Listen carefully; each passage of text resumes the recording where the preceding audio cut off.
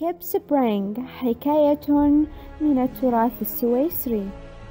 Skip the hare had very long legs. He could hop so far and jump so high and run so fast that no one could keep up with him. The hare talked with himself. Nobody ever went for a walk with me, or said or went on a cross-country run with me. I'm alone. I'm feeling very sorry of myself. Suddenly, when the hare sat on his favorite chair, Oh my God! What happened?